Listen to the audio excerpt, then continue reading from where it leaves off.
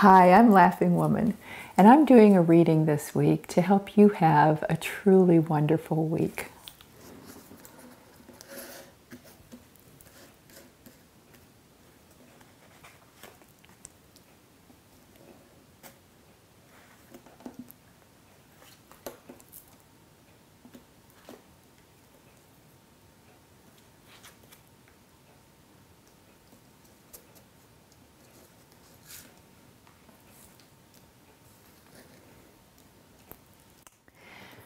Well, this week we're beginning with a need to collaborate with other people.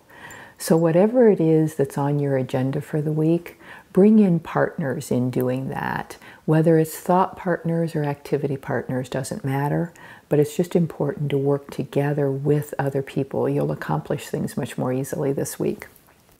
This is also a week where you will be awakening.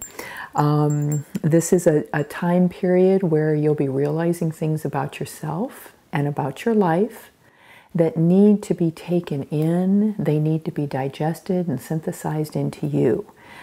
That moment of awakening is followed by a time of meditation. And what the combination of those two cards right there tells me is that whatever this is that you realize about yourself, it's going to take a little bit of work to get that integrated in a way that's beneficial for you.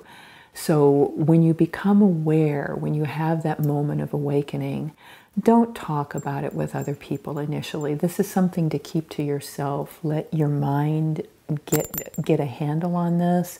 Let yourself get used to it, and then share it with other people at some other time. This is between you and you for right now. And this is also a week where it's going to be very important to play on the things that you're attracted to. Whatever it is that you really love doing, make sure that you do plenty of that this week.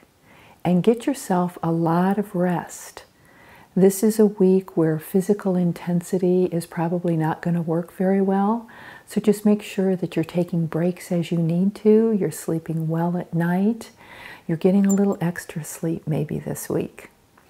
In summary, this is a week where we work together with other people better than we work by ourselves.